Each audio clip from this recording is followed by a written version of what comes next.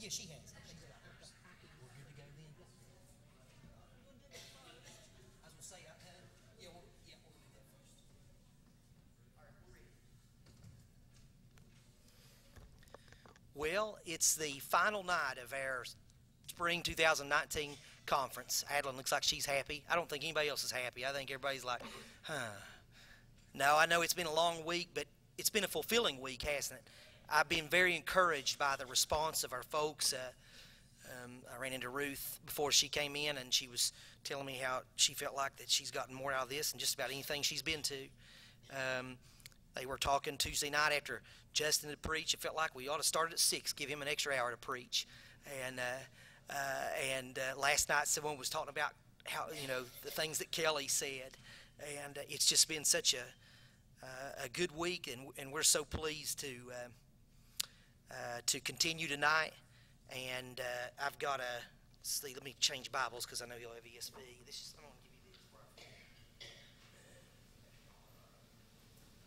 And we're going to take our opening scripture from Psalm 130. Psalm 130, our call to worship. Oh, and Sam, probably a bad time to tell you we're going to do it in Christ alone. Oh, you got it. You are the man, see. Psalm 130. Out of the depths I cry to you, O Lord. O Lord, hear my voice. Let your ears be attentive to the voice of my pleas for mercy. If you, O Lord, should mark iniquities, O Lord, who could stand? But with you there's forgiveness, that you may be feared. I wait for the Lord, my soul waits, and in his word I hope. My soul waits for the Lord more than the watchman for the morning, more than watchmen for the morning. O Israel, hope in the Lord, for with the Lord there is steadfast love, and with him is plentiful redemption, and he will redeem Israel from all his iniquities. May the Lord add his blessing to the reading of his holy word. Let's all stand and sing together the hymn, O Christ Alone.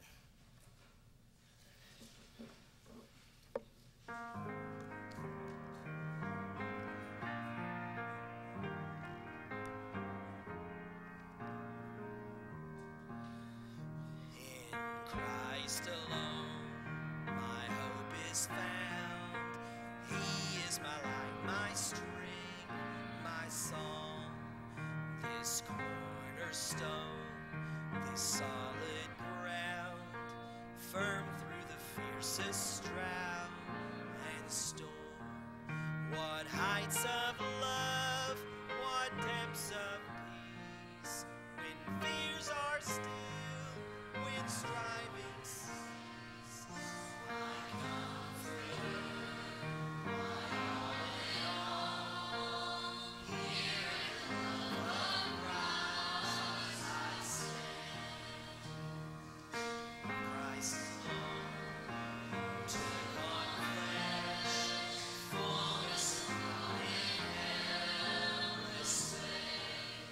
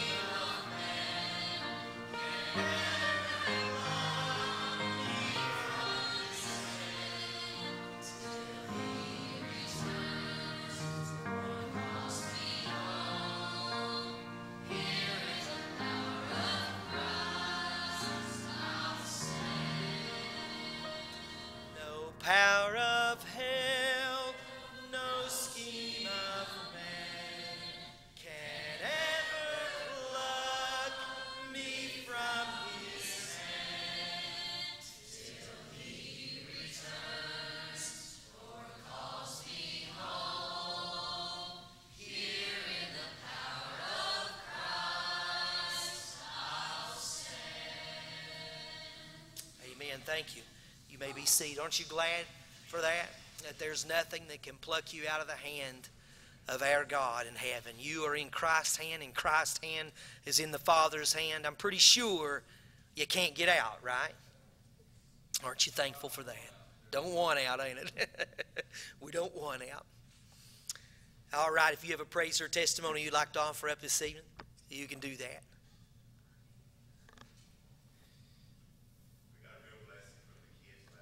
Yeah, they did a good job. Yeah. Had a good. Glad to hear that. Yep. Bill, it was a virus, they think? Yeah. Bill Cottle's feeling a little better today. He didn't want to come tonight because it was hard on him last night.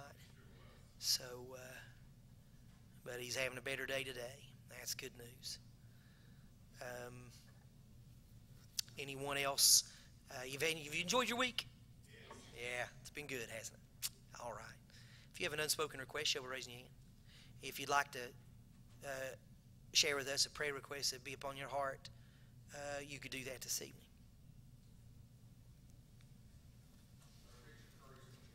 Yep.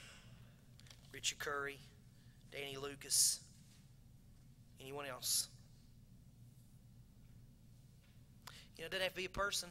It can be something you want to pray for.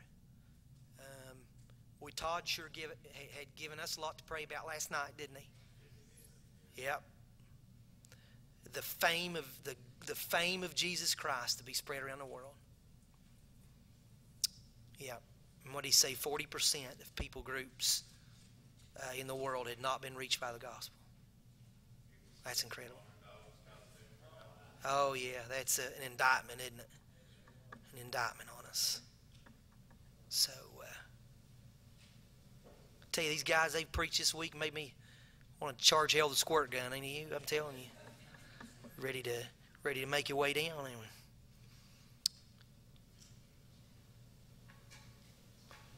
Well, would you bow your heads with me in prayer?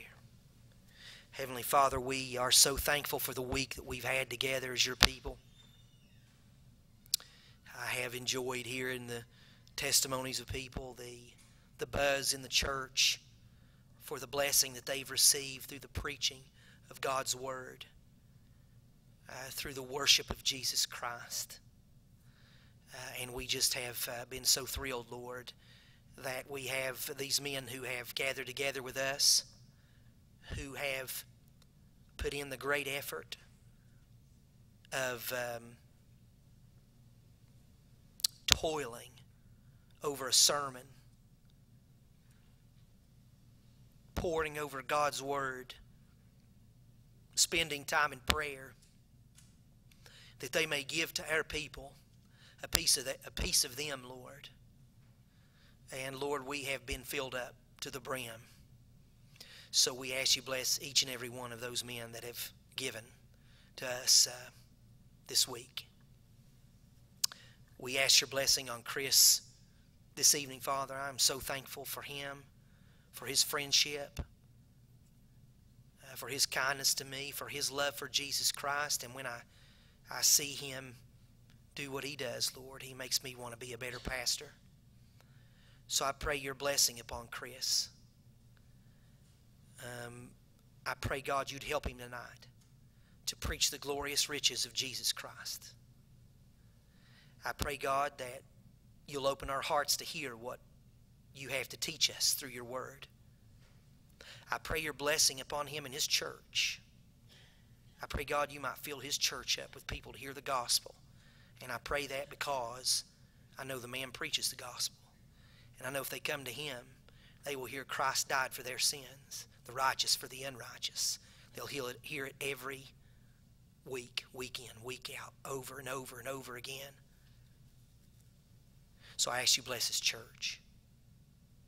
Lord, I pray that you'd give him souls for the labor that he's done, Lord. I pray, God, that you'd bless his family, be with his wife as she supports him, his little children. We rejoice that Mikey was saved, and we pray for his little girl. We pray, God, that very soon that she will also come to the saving knowledge of Jesus Christ. We pray, God, that you'll give Chris good health. Lord, I pray he'll be decades from now preaching the gospel of Jesus Christ to the glory of God. Bless him, O Lord. I pray, God, you'll bless our church. Thank you for what we've heard. I pray, God, we'll be a better church, a healthier church, a faithful church. Lord, that you'll put your desires into us, God, that we will pray for your will to be done. God, that we would hunger and thirst to be in your will. I pray, God, that we will have a great zeal for the lost, to share the gospel of Jesus Christ with those that don't know the Savior. Like it would be just like eating, Lord, or drinking something, that it'd be that routine for us, Father. So I pray we'll be a church that loves sharing the gospel. Thank you for these prayer requests that have been lifted up to you. We give praise that Bill feels better. We pray for him continually, Lord, that you will grant him a healing in this. We thank you for Scott's dad, that he's better. We lift up prayer, Lord, for those that were mentioned, for Richard Curry, and for Danny Lucas, and all these others that people care about. Bless the fellowship. Bless the Mullins family as they come and sing. And we pray these things in the blessed name of our dear Savior, Jesus Christ. And amen. Let's take a moment and hear from the Mullins family. They're going to come and sing for us.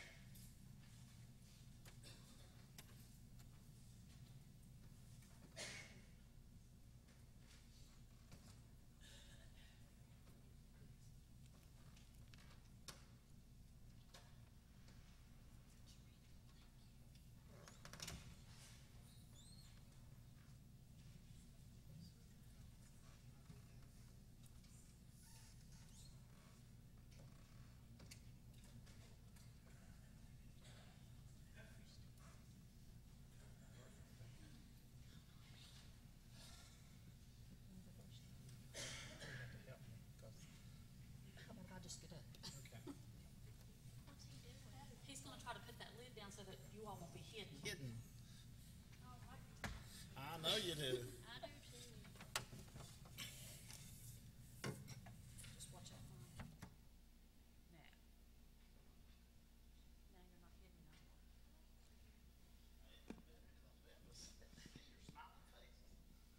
Now you're not hidden no more. No, you'll be smiling. No, I got it. I'll put that in.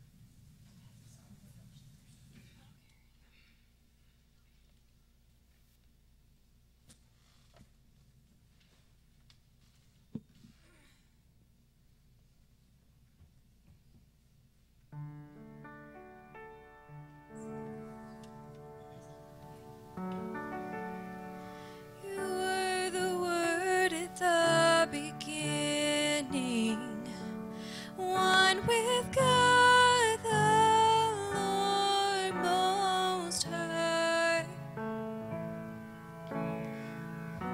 Your hidden glory in creation, now revealed in you are Christ. What a beautiful name it is. What a beautiful name it is.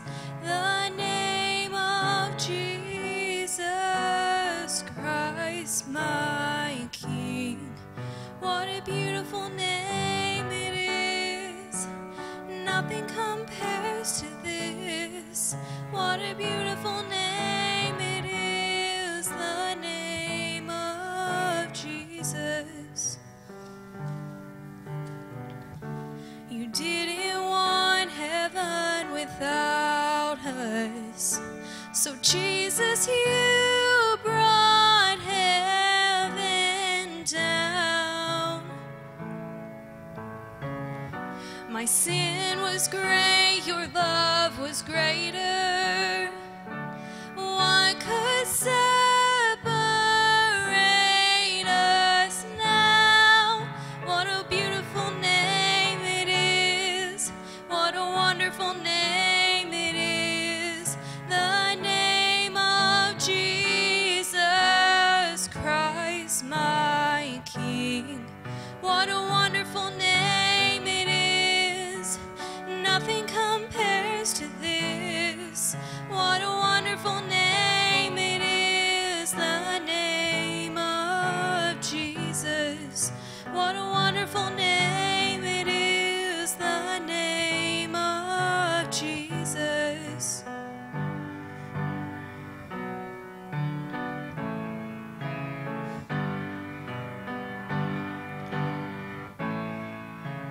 Death could not hold you. The veil tore before you.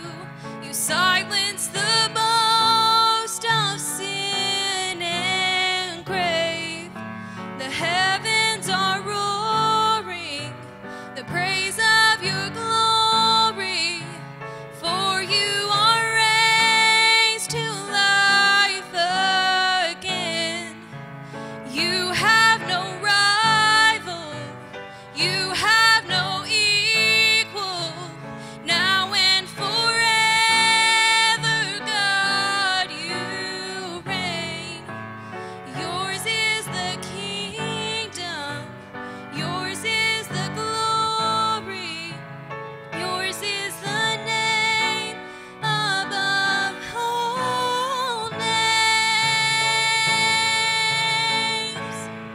What a powerful name it is. What a powerful name it is.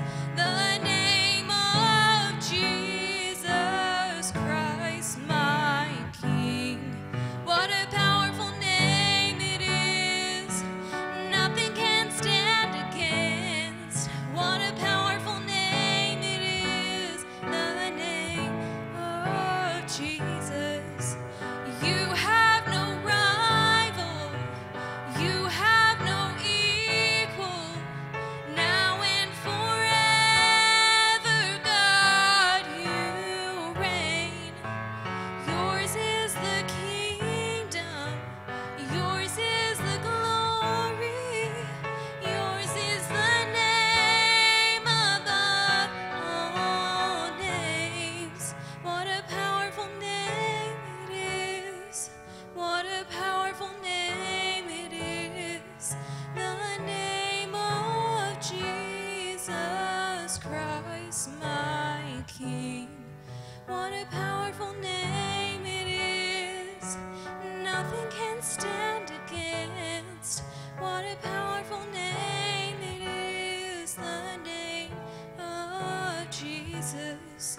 What a beautiful name it is. The name of Jesus. What a wonderful name it is. The name of Jesus.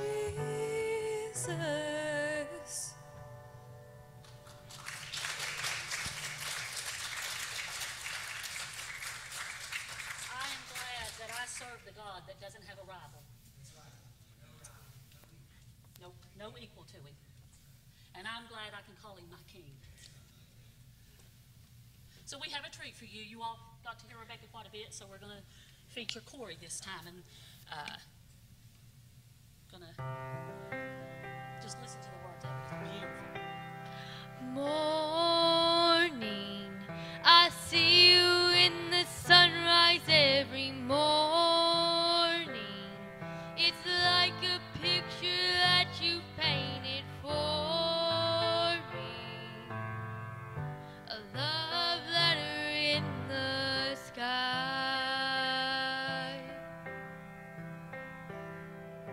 Story, I could have had a really different story, but you came down from heaven to restore me. Forever save my life. Nobody loves me like you love me, Jesus.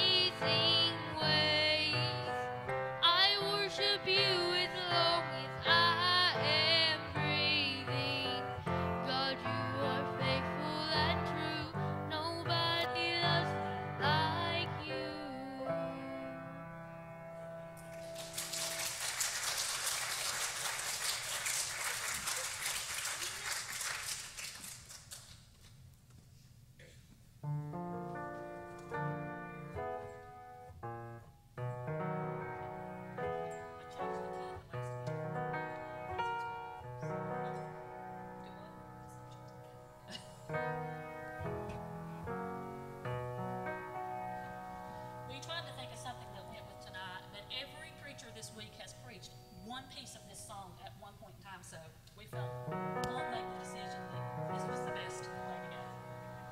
How deep the Father's love for us, how vast beyond all measure,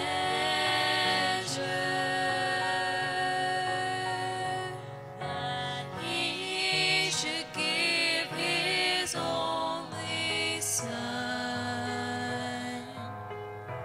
and make a wretch His treasure.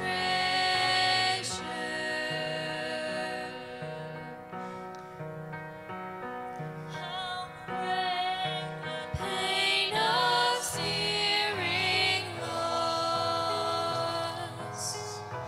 The Father turns His face away, as wounds which mar the chosen one bring many sons to glory.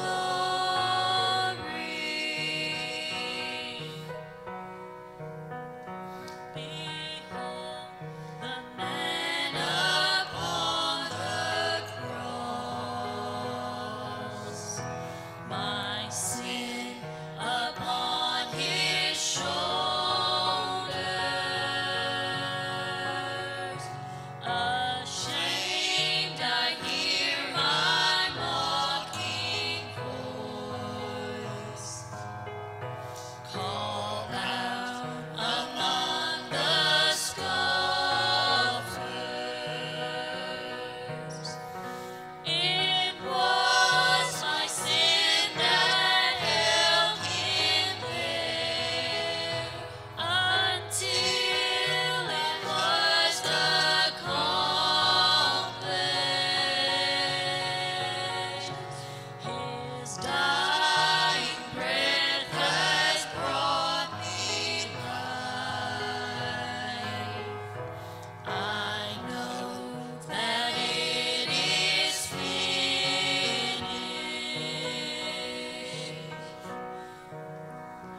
I will not boast in anything.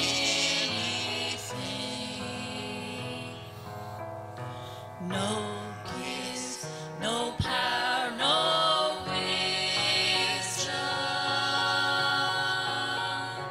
but I will boast in Jesus Christ, His death and resurrection.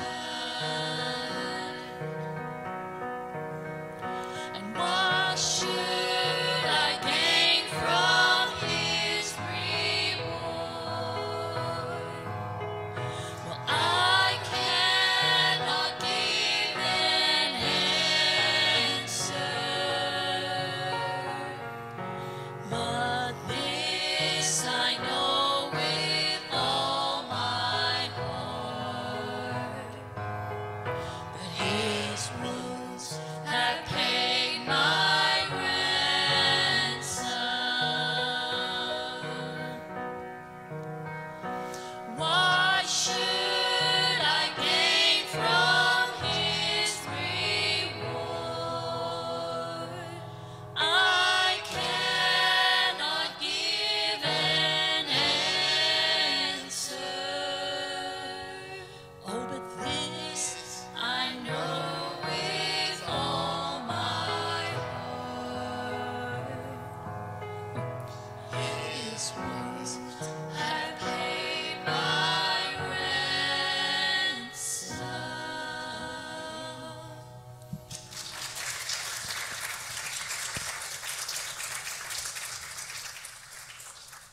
Understand that song. It's got the gospel all through it. And I had to share something with you. I was troubled in a dream the other night after I listened to the preacher, and Sometimes God wakes you up, and I've been wrestling, but I'm going to be obedient to the Spirit, because the story I'm going to tell you is a true story. And it's not about me, but I know the people personally that's involved, and I know the preacher couldn't tell it to you because he don't know them. But or maybe I don't know who needs to hear this. Maybe it's just me. But I tell people all the time, the most person in danger of hell's fire is the person sitting in the church pew that thinks they're saved and they're not. Because lo and behold, the drug dealer down on the corner or the crooked politician would see their sin and praise God, maybe one day repent and be saved. But a person that sits week after week and thinks they're okay, will they ever see their sin? I'm going to tell you a story of a lady that did just that, and how gracious our God is, that He will extend His grace to anyone. A lady that the church I was ordained over in Logan years ago. She was what you would call the Sunday school superintendent, a secretary. You know how the ladies that count how many people's here and take up the money or whatever. Very faithful servant of the Lord. Years upon years, was there before I ever went to church there. I don't know how many years she served. But lo and behold, she went to the doctor and she got some bad news, and they wanted to operate. And they went and they operated on her.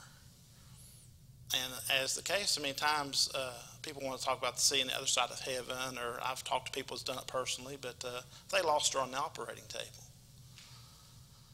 And then they got her back, and she was in recovery. And then later, after her pastor came and talked to her, she was absolutely terrified. And she was honest with him. She didn't see no two white lights or see all of her loved ones before. She said, Jim, I woke up and I was in hell. I was on fire. Now, whether that was a dream or whether that was real, I don't know. But she was gone. Medically, she was not here. I mean, they did take the tumor out and the cancer, but you know what she did? She repented of her sins. She says, I've been trying to be a good person, and I believe that lie all my life as a little boy, not knowing any better. You know, the lie that they tell you, good people go to heaven, bad people go to hell. That's not true. Redeemed people go to heaven, unredeemed people go to hell. But she gave her heart to the Lord and was baptized and served the Lord the rest of her days. And you know what happened amazingly? That husband of hers that really just was kind of nonchalantly not concerned one way or the other, he seen the change in his wife's life. And he knew that she had something he didn't have. And he gave his heart to the Lord and was baptized as well. Now, that's a true story, friend. I don't care if we've come here for all week long. You may be a member. I don't know if it may not mean to anybody. It might mean for the preacher or whatever. He might share that with another congregation. But I had to share that with you because, like I say, sometimes we're troubled. And I was troubled. And I said, Lord, why? Lord, would you bring that to my mind? He says, you have to share that. And so I'm pissed to be obedient. That's right. We should be troubled, shouldn't we? Troubled. Troubled for the souls of others. And I'm glad you are, Wally. And I pray that I would be as well. You guys did fantastic. Thank you for singing for us. Well, just like I think Todd might have been the only one last night that needed an introduction. These other guys have been around, and you guys have had them, been with them. Chris Wilson's been in our pulpit several times without fail. He has always done a good job. He has always preached Christ. He's a good friend of mine. I love him very much, and I hope that I'd like to be a pastor like him. He's a good one. And so, Chris, thank you for your friendship. Thank you for your example. Please come share what the Lord has put upon your heart.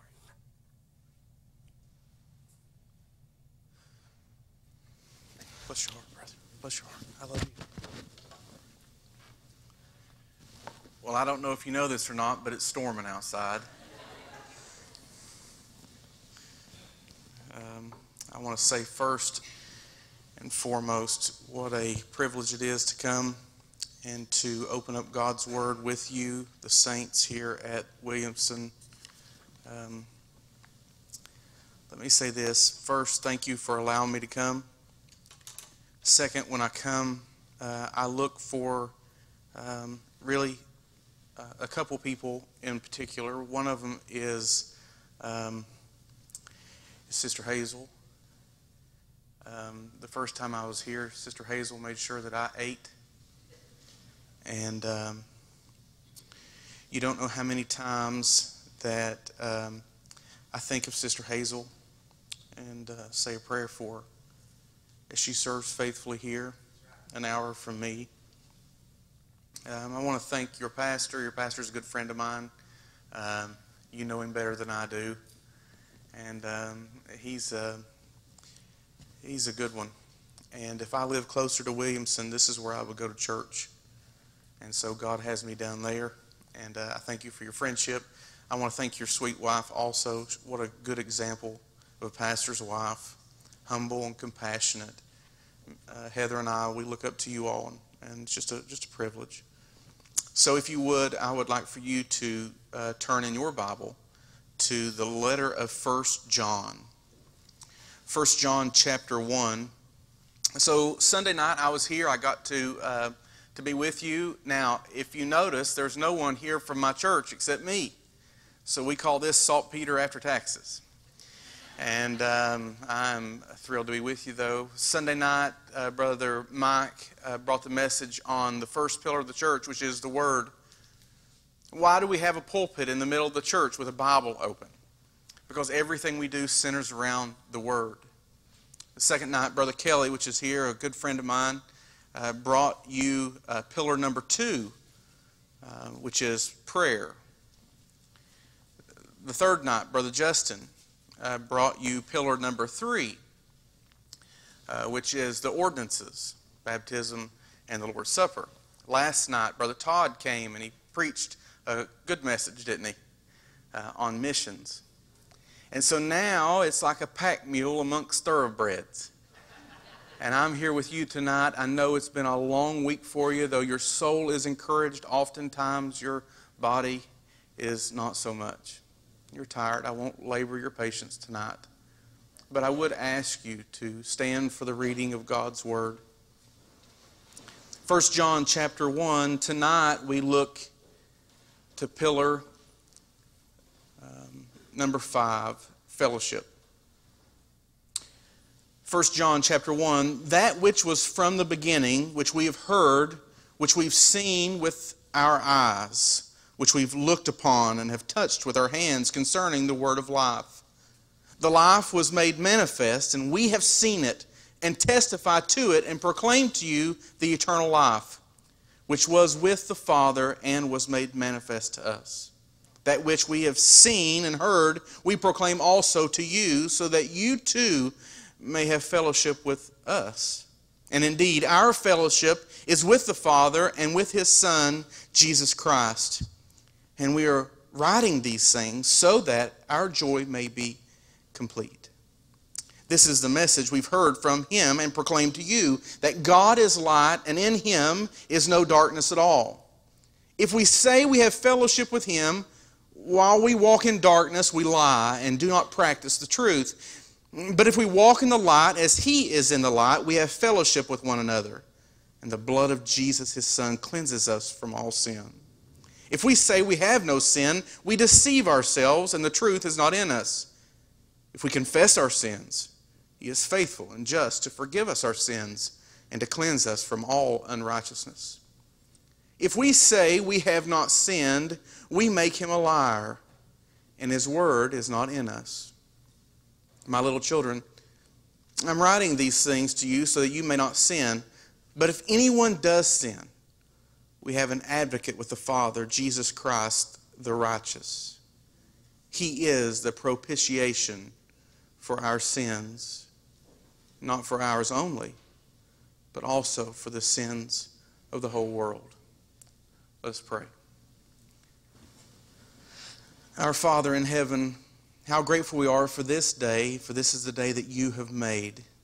And Father, now we come to you with an open Bible, and we ask you, God, to preach to the hearts of your people. We ask you, Father, to make us what we are not and to give us what we don't have. Please, God, we're not asking for revelation. We're asking for illumination. So, God, now, teach us and make us. If there's someone here, Father, that doesn't know you, I ask you, God, to grant them repentance and faith. May they see the beauty of your Son, Jesus. It's in His name we pray. Amen. While you're having a seat, let me read something to you. Behold, the hour is coming, indeed it has come, when you will be scattered, each to his own home, and will leave me alone. Yet I'm not alone, for the Father is with me. I have said these things to you, that in me you may have peace. In the world you will have tribulation, but take heart. I have overcome the world. When Jesus had spoken these words, He lifted up His eyes to heaven and said, Father, the hour has come. Glorify your Son, that the Son may glorify you. We know that as the high priestly prayer of Jesus. Jesus prays for His disciples. He prays for you as well. He prays for two things, truth and unity. My task that's been given to me is the topic of fellowship. And to understand, let me define fellowship for you. Fellowship is participation, sharing, and communion around the embrace of the gospel by the people of God. Let me make it clear. I know Brother Larry is with us here tonight. Fellowship is not mine and Larry's mutual respect for hot rods. Or mine and Scott and I, our mutual respect for good fishing. Fellowship has to be centered around the gospel. Beloved, if you go this evening to the Mexican restaurant with your faith family here at church and you don't talk about the gospel, that's not fellowship. That's eating at the Mexican restaurant talking about other things. Can I get an amen? Okay. It's raining outside. Did you know that? Now, I want you to understand something. I hope that you hang out with your church family. I hope you talk about other things. I hope you're involved with each other's lives. But beloved, the only reason that you can be involved with the people's lives around you is because one who came and died in your place. And He has united you with other believers. Now, let's go back to 1 John. John is writing around the last part of the first century. John is probably the only one left, maybe a few more, if not the last apostle living at the time of the writing. His older brother James was killed probably 30 years earlier. Time has passed quickly for John. The reason time has passed quickly for John is because he's devoted his life to two things. He's devoted his life for the caring of Jesus' mother, and he's devoted his life for the caring of Jesus' church. Mary has since passed away. Jerusalem is leveled, and now John is living in Ephesus, where he plays a crucial role in the surrounding churches. Persecutions have been fierce for the followers of Jesus, but that's not what is bothering John as he writes this letter. No, there's a different attack. The attack from Satan himself. This attack comes in the form of heresy. Blasphemous and damning teachings are popping up everywhere and are beginning to threaten the early church. There are people teaching that the Word of God was not sufficient. They're teaching that salvation comes by higher knowledge only to the elite. And they're teaching that Jesus didn't really have a physical body. John clearly remembers Jesus teaching him about himself from what? The law, the prophets, and the writings. He also remembers Jesus. He remembers the sound of Jesus' heartbeat when he laid his head upon his chest. A real body given for you. Well, now this is great. This is exactly what I've been looking for. John remembers Jesus as he lays his head over on him. He can hear his heart beating. Are you still with me? Okay, I will.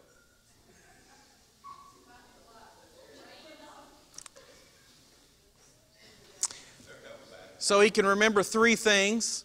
He can remember, one, that Jesus, thank you, brother. He remembers, one, that Jesus taught him from the Old Testament about himself. You know what that teaches us? That the Old Testament is sufficient. Number two, he remembers a real physical body because he could hear Jesus' heartbeat as he laid upon his breast. But he also remembers something else, that this gospel message wasn't for the elite. This gospel message was for the outcast. This gospel message was for those on the outskirts of what? Of society. The leper. The one who had no way of coming. The one who was lowered down because he was a paralytic. That is who the gospel was for, not for the elite. The elite are the ones who nailed Jesus to a cross. John is older. But we also must remember that it's... Thank you so much, brother.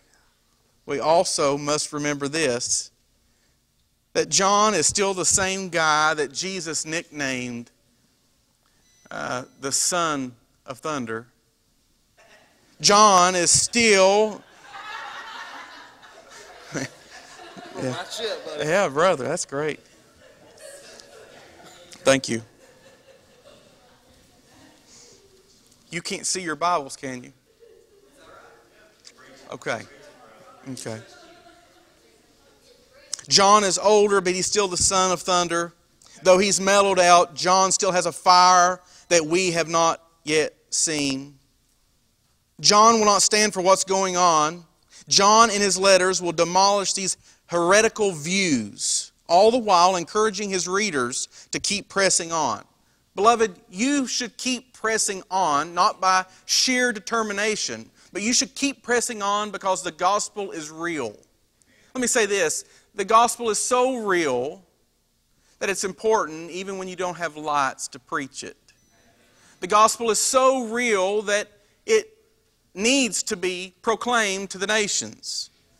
And it's here, this reliance of the gospel, that we see the hope that John had, the hope in the light of the world. Now, yeah, that's really good, in the light of the world, and we're sitting near this.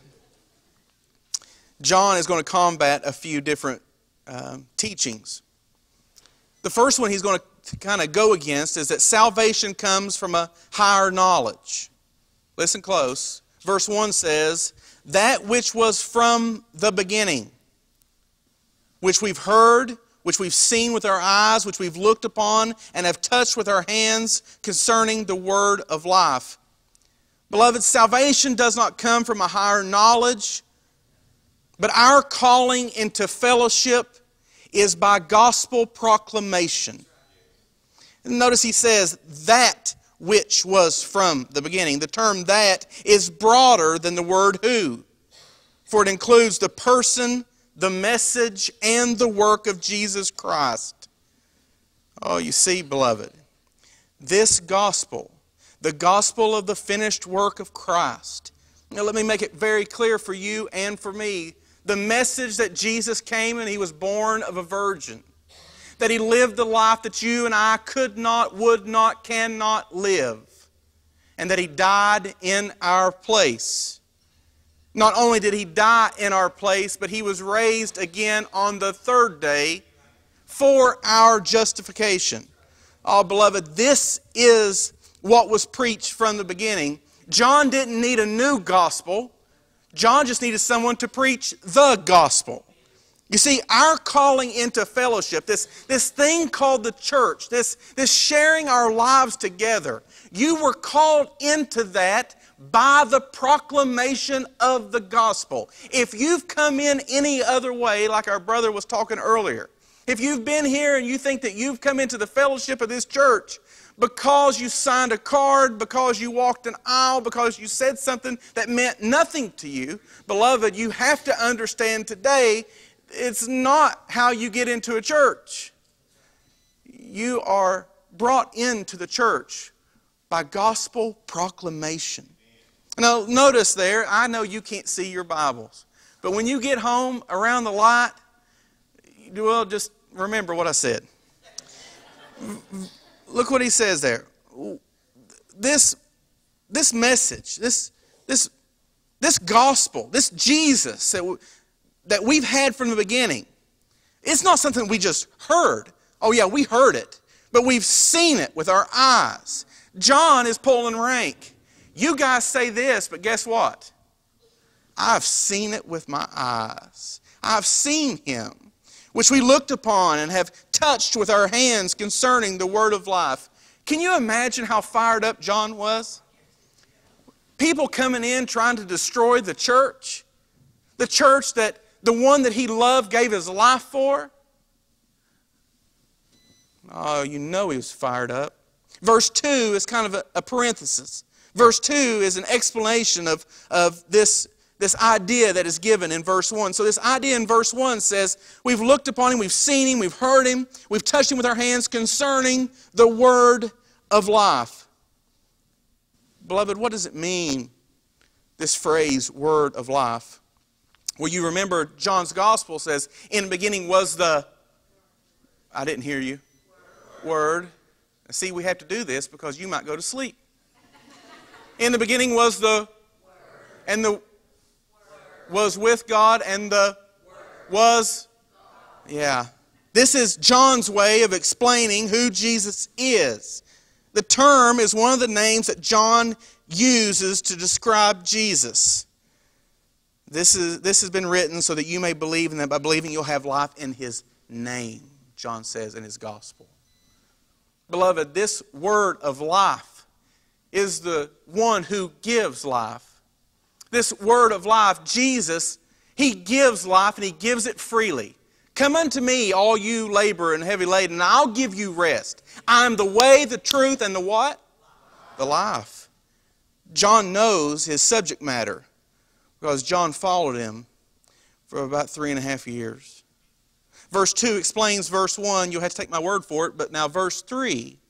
That which we've seen and heard we proclaim also to you, so that you too may have fellowship with us. Notice what he says there? What he's seen, what he's heard, he proclaims everywhere he goes. Why is that? Because people are brought into fellowship with Christ and His church by the faithful proclamation of the gospel. How important is it for you to preach the gospel? Beloved, it's by the foolishness of preaching that men are saved. Now, you can sit there in the dark and say, well, that's Jared's problem. He's the preacher. Beloved, you need to preach to your children. You need to preach it to your spouse. You say, well, Brother Chris, my spouse, he's already a Christian. Beloved, he needs it every day of his life. And so do you. Everywhere you go, every man, woman, boy, or girl you've ever seen needs the gospel. How does God bring people into His family? By the faithful proclamation of the gospel. You are called into fellowship that way. Well, I can't tell what you're looking like right now, but we're going to go to point number 2. Our calling into fellowship is by gospel proclamation. Number 2, our conception into fellowship is by divine adoption. The heretics of the day, they preached that salvation was only for the spiritual elite. But beloved, God did not choose you because you were greater than someone else. God did not choose you because you were pretty. God did not choose you for any other reason, but out of His great love, He set His eye upon you. Look with me in verse 3. And indeed, our fellowship is with the Father and with His Son, Jesus Christ. And we are writing these things so that our joy may be complete. Now, I've thought about this. Here it is, John, he's calling people into the family of God. But does he have a right to do that? I mean, it would be like Brother Jared coming to Louisa and inviting a bunch of people to my house for dinner. He has no right to do that, does he? Oh, but beloved, my son Mikey, he can invite anyone he wants to my table. Why? Because he's my son. Oh, don't you see? You proclaim the gospel from adoption. Our conception into this fellowship is by divine adoption. Now, let me read to you a piece of Scripture. Ephesians chapter 1 says this, Blessed be the God and Father of our Lord Jesus Christ, who has blessed us in Christ with every spiritual blessing in the heavenly places, even as He chose us in Him before the foundation of the world, that we should be holy and blameless before Him. In love, He predestined us for what? Adoption, as sons through Jesus Christ, according to the purpose of His will, to the praise of His glorious grace, with which He has blessed us in the Beloved. Oh, you see, our conception into this fellowship that we're talking about is by divine adoption. God adopted you. Because of sin in the garden, we were born into a universal orphanage. No loving family, no home, no relationships, no lights, darkness, and hopelessness. Beloved, there are children around the world today lying in cribs with no mother or father, with no hope, with no lights. So much so that they don't even cry anymore because they know that no one will hear them. That's a sad, sad reality, isn't it? But Paul says that we were dead in our sins and trespasses. Even worse was us. But God, being rich in mercy, He adopted us. He came looking for us. One old preacher said, He sent the hounds of heaven after you. And guess what? All those who He sets His eye on will be glorified one day. Aren't you glad for that? You see, beloved, your calling was by gospel proclamation. But your conception was by divine adoption. Calling into fellowship. Adopted into fellowship. Well, let's move on. Number 3. Our confirmation of fellowship is by demonstration. You see, these people were teaching that salvation doesn't really change your behavior. That sounds a lot like some of the garbage they're preaching down in Louisa right now. Beloved, no change, no Jesus. I didn't hear you. Did you hear me? When God gets a hold of you, you are not the same. Ah, Chris, you're sounding like one of them old Baptists. That's exactly what I'm sounding like. You know, in John 3, when Jesus is explaining to that man, He says the wind blows wherever it wills, and you don't know it. But then He describes it as what? The new birth. Oh, don't you see? That when God makes your heart new, things change. I've had people tell me before, Chris, if you preach the way you do, you tell people that they are secure in God's grace, that people will live however they want to live. And I always say this, absolutely. You know why? Because their wanter's been changed. You believe that, don't you? The things that you used to want, you don't want them no more. And then when you do dip back into it, what happens? You can't stand it. Our confirmation of fellowship. Here's how you know. Here's how you're confirmed that you're in the fellowship with God and with His people is by this. It's by demonstration. It's the life that you live. Verse 5, this is the message we've heard from Him and proclaimed to you, that God is light and in Him is no darkness at all. I hear people telling me all the time, well, God wants me to do this and God wants me to do that. No. Because I can say with surety that He doesn't want you doing that because, one, that's sinful, and God is light. There's no darkness at all. Aren't you glad that He never changes? Yeah, me too. I want you to see here, the Christian life is marked by a few things. Number one, look at verse 6. If we say we have fellowship with Him while we walk in darkness, we lie and do not practice the truth. Beloved, the Christian life is marked by a life of integrity. Now, I can tell by looking at this crowd before the lights went off that you haven't lived a perfect life, have you? No, but guess what? God, if you're a believer, He's conforming you to the image of His dear Son. And He's making you more and more like Jesus. And you know what that means? That means you live a life of integrity. We don't walk in darkness anymore. Why? Because God is light. Now, look in verse 7, a life that's marked by communion. But if we walk in the light as He is in the light, we have fellowship with one another, and the blood of Jesus, His Son, cleanses us from all sin. This Christian life is a life marked by communion with God. I ask you today, how do you have communion with God? Prayer, worship, and